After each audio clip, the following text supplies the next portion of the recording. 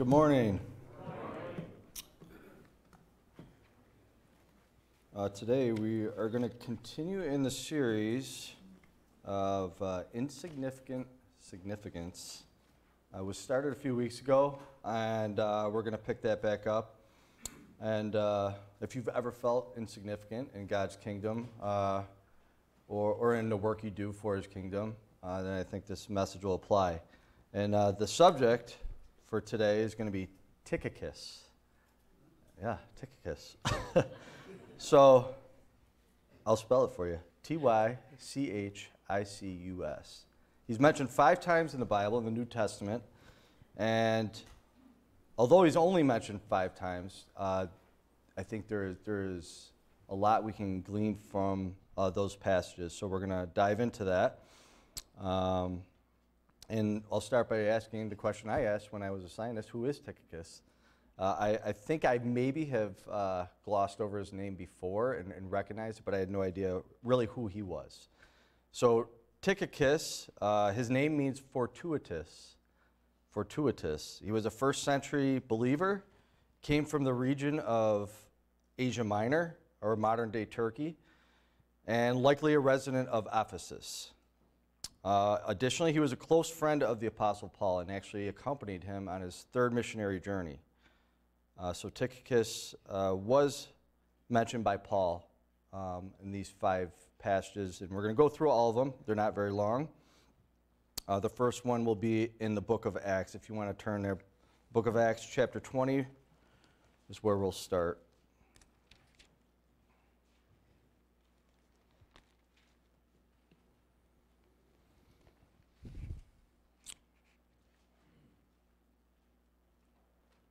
So Acts chapter 20, starting in verse 1, and we're going to end at verse 5. After the uproar had ceased, Paul called the disciples to himself, embraced them, and departed to go to Macedonia. Now when he had gone over that region and encouraged them with many words, he came to Greece and stayed 3 months. And when the Jews plotted against him as he was about to sail to Syria, he decided to return through Macedonia. And Sopater of Berea accompanied him to Asia, also Aristarchus and Secundus of the Thessalonians, and Gaius of Derbe, and Timothy, and Tychicus, and Trophimus of Asia. These men going ahead waited for us at Troas. Now at first glance that probably doesn't seem very significant. And I think that's probably why I just breezed right through that and passed. But starting to do some research on him, and actually taking all the accounts or all the mentions of Tychicus, I start to realize who he really was. I think important to note is that at this time, Paul was not well received. He was several missionary journeys, but by this point he was a traitor to the Jews and he was a troublemaker to the Romans. So neither of them wanted him around. And he knew that, and his followers, or I would say his, those that assisted him in his missionary journey, were very well aware of that. So I think if we're going to look at it from who is Tychicus, he's a friend of Paul's, but he's also, I would say, courageous, because you're going to associate with a man like Paul, who was, I guess you could call him a troublemaker, but in a good way. He was spreading the word of God and the gospel to the Gentiles, and it was creating quite an uproar, which is mentioned in the first verse here. So I think Tychicus is, if you're going to look at it from that perspective, if you're alive in that time and you know Paul and you know his history and on everyone that's coming against him, for you to align yourself with him, I would say you're pretty courageous. And additionally, he did it, I believe, and I'm taking some liberty here, but I believe Tychicus did this without regard for his own well-being. I believe he had the same heart that Paul did to spread the gospel and said, yeah, this is worth it. I'm going to go alongside you for this mission.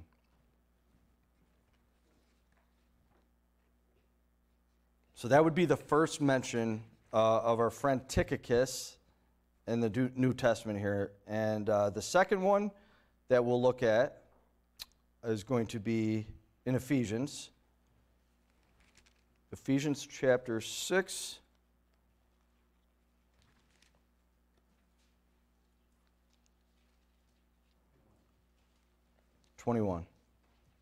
Ephesians chapter 6, 21.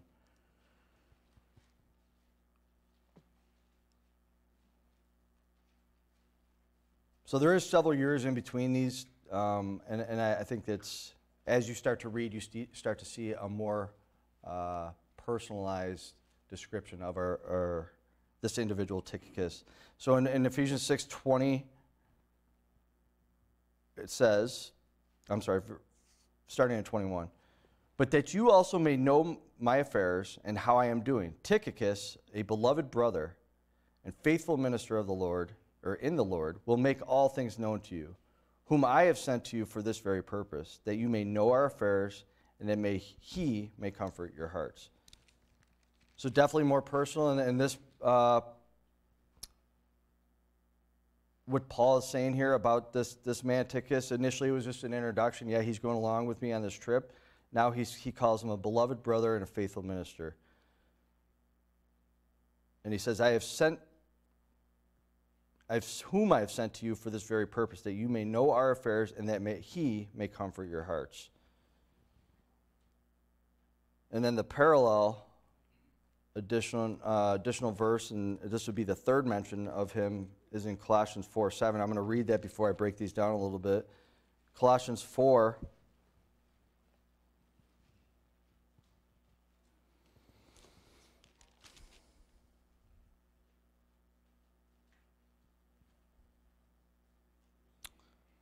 So 4 verse 7, Tychicus, a beloved brother, faithful minister, and fellow servant in the Lord, will tell you all the news about me. I am sending him to you for this very purpose, that he may know your circumstances and comfort your hearts. So twice Paul mentions him to the Ephesians and to the Colossians, to both churches, and he calls him a beloved brother and a faithful minister and a fellow servant in the Lord. So way more personal. I think clearly we don't know. There wasn't a lot written about Tychicus' ventures or his achievements, but we know from Paul, being Paul, that he didn't really he wasn't afraid to speak the truth. He was very blunt at times, and I think here you see him being kind of tender and showing some affection towards this fellow believer and friend of his, and he calls him a beloved brother and faithful minister, and he's also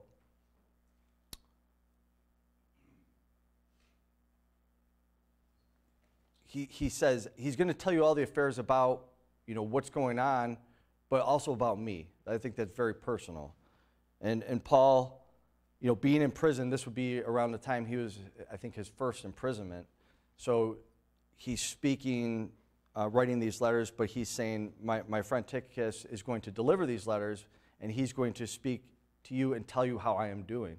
And that's very personal. And, so I don't want you to think Tychicus is just a mailman here. He's not just delivering letters, here you go, and then on his way. He's going to tell the churches all that's going on with Paul, and also wanting him to encourage them. And I thought, like, when I was reading this, I'm like, I have a great mailman. His name is Dom. He's been my mailman for 15 years. He's a wonderful guy. And we have a lot of great conversations about the news, about the weather, about travel. But I'm not picking Dom to go deliver personal news about me to my family or to my friends. This is something that's you got to have an intimate relationship with someone if you want them to reveal personal news about you. And clearly Paul is going through a lot at this point, and he chose Tychicus for a reason. And I think that is an important note for us in the church today, or any time, is that, number one, in order for Tychicus to be eligible for this role, I think he definitely had to be trustworthy. He had to have a heart for the Lord like Paul did, because Paul was so intent on this mission. But he also had to be faithful and reliable. And oftentimes I think, am I that person to the believers here? Am I that person to my friends at work or my family? To be faithful and reliable. He called him a beloved brother and a faithful minister. I don't know that my friends are calling me a beloved brother, I would hope, but I don't know. And a faithful minister in the Lord. Those should not be overlooked, and they are important, and they're important that, so important that God chose to introduce this guy in this way. I think, so in addition to looking at who Tychicus is, and I think we should look at from Paul's perspective too. So Paul here, he says, I'm gonna have this beloved brother and faithful minister in the Lord bring you these letters to tell you how I'm doing and to encourage the church. And I think Paul's really doing a great job of discipling here. I don't know the extent of the relationship. I was trying to not take too much liberty in the relationship, but you have to imagine some things just because it's not written and you don't know. But I would imagine because of the journey they went on, it was not an easy one. They didn't go on a sunset cruise together. They went on the Mediterranean during a difficult time, and it was a hard way to travel, sailing, and also because Paul was sought after to be ultimately killed. So he's an enemy to the government and to the church. And then you have these guys who are going with him. I imagine that they probably went through some real difficult times together. And I think that's how we grow close to one another, as we go through things together.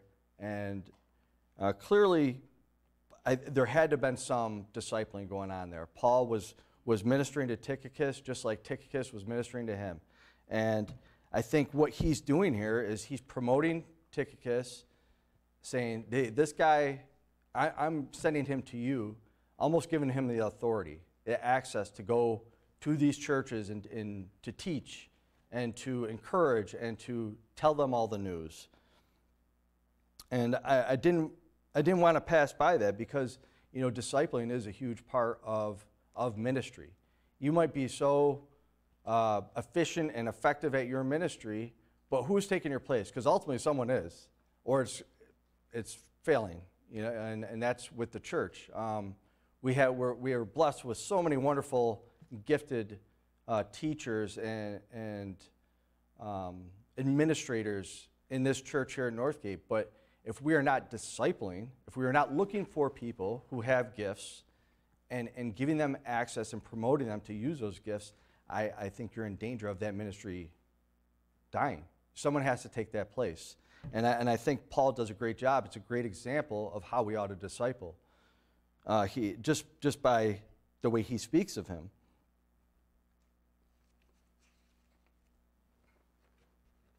So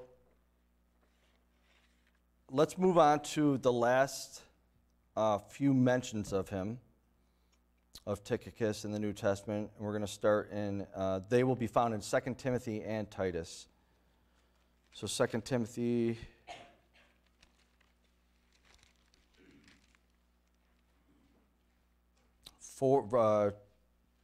chapter 4, verse 12. It's a quick one.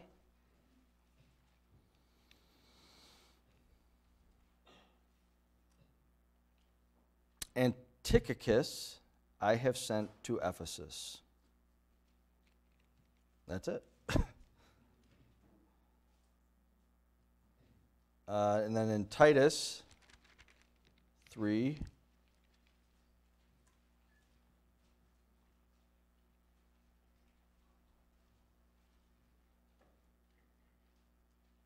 Titus 3, verse 12.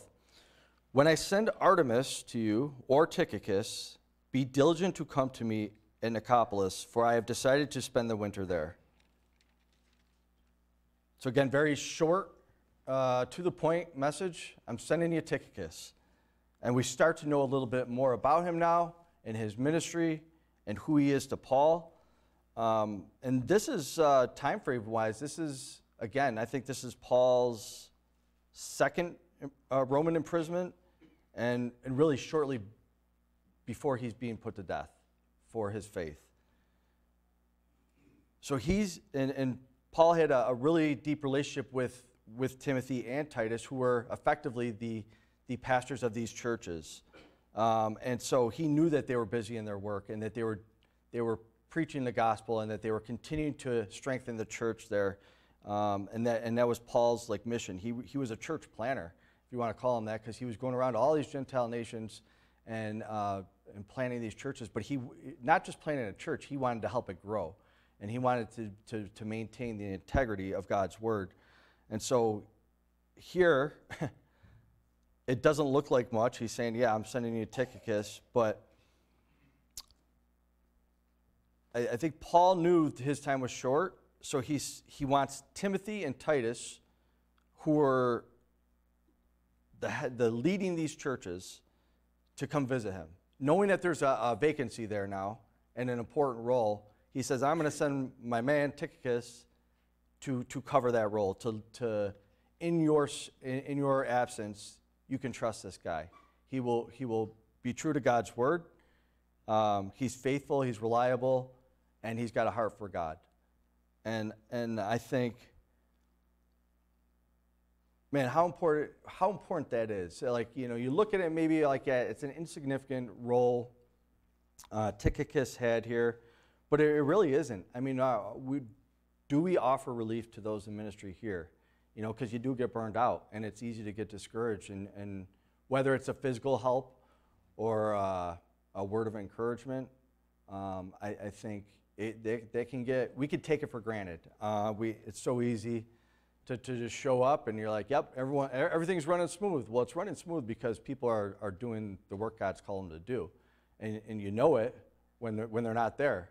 But sometimes we overlook that, and I think it's important that, are we available, and are we willing to minister to those ministering to us, and to support them, whatever it may be. And I know it's the longer you probably do something ministry related, it probably gets old, or you can easily get discouraged and say, well, I've been playing the same old songs for 40 years. What does it matter?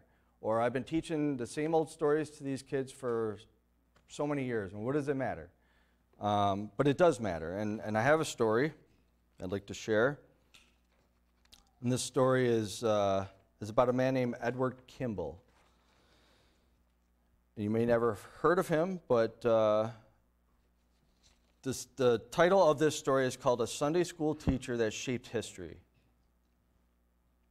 And it was posted by a local pastor of a Baptist church that I came across, and I thought it was appropriate for what we were talking about today.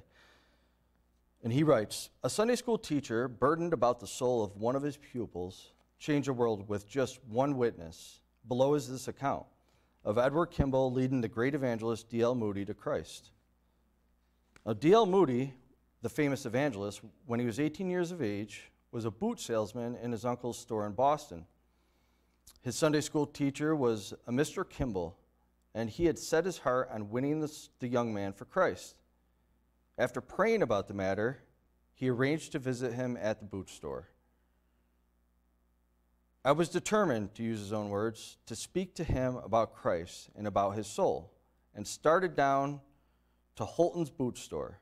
When I was nearly there, I began to wonder whether I ought to go in just then during business hours. I thought my call might embarrass the boy, and that when I went away, the other clerks would ask who I was and taunt him with my efforts in trying to make him a good boy. In the meantime, I had passed the store, and discovering this, I determined to make a dash for it.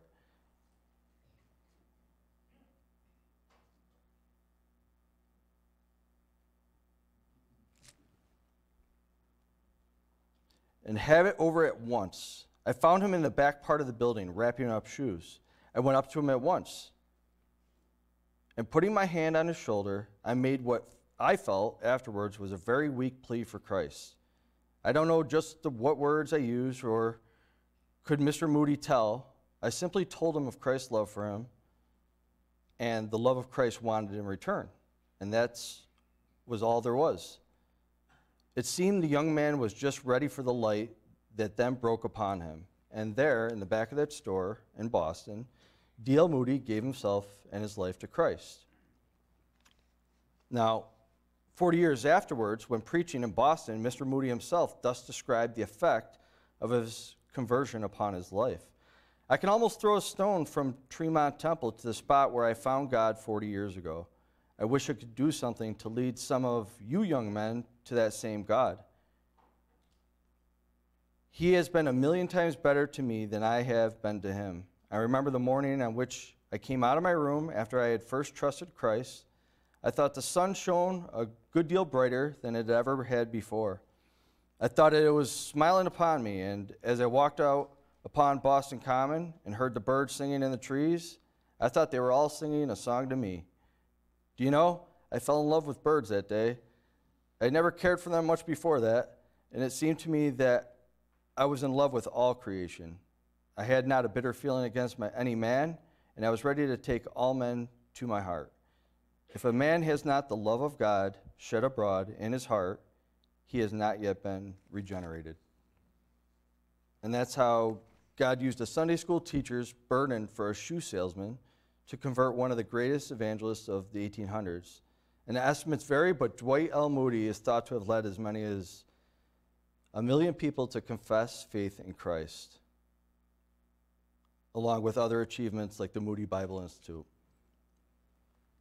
Now, I'd never heard of Edward Kimball before that, but that was one Sunday school teacher doing one thing God called him to do. And I think that's an amazing story. And imagine, the contrary. What if he chose not to? What if he said, nah, this kid's lost. Sure, God is able to do anything. But I just think, and I love the authenticity that this Edward Kimball and his account of it gives, that it wasn't anything fancy. In fact, he thought it was a dud. He thought that I messed that up. And he almost didn't go in, but he did. And what an encouragement to us, that just be faithful in the little things. God will be faithful in the big things. That's all we have to do.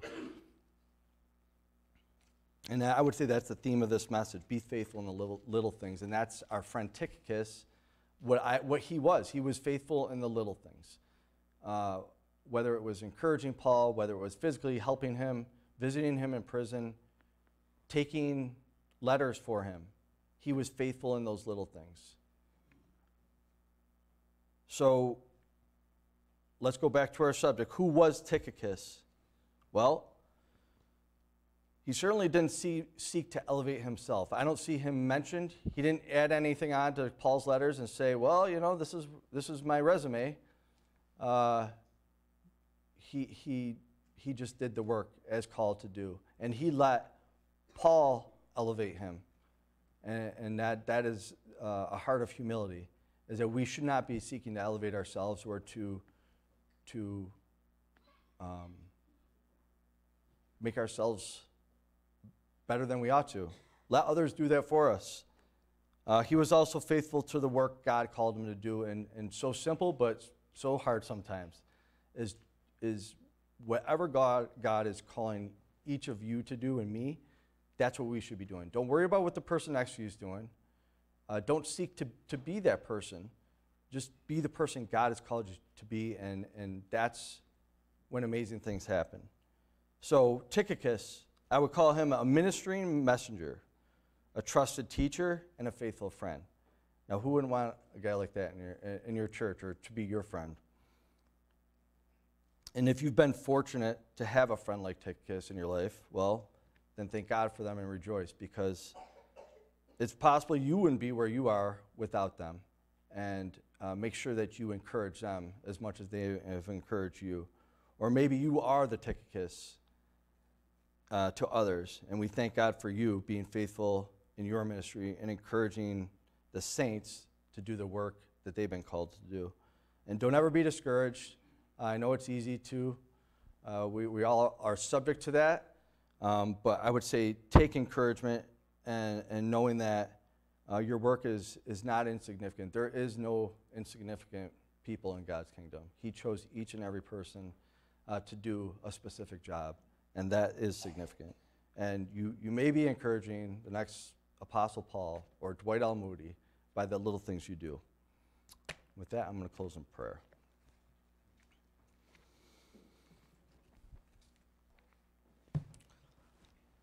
Father God, we do thank you for this account that we could so easily pass over, this account of Tychicus. Although he doesn't seek the recognition, you placed him in your word forever, and you gave him the recognition that you thought was due. And we just ask that we would be more like this individual and to be an encouragement to those who are in ministry, to be a support, to seek the lost, even that 18-year-old boy in a boot shop who needed to hear your word and went on to do amazing things for your kingdom. And so we just give you the rest of this day, and we thank you for your word and for your son Jesus. In his name we pray. Amen.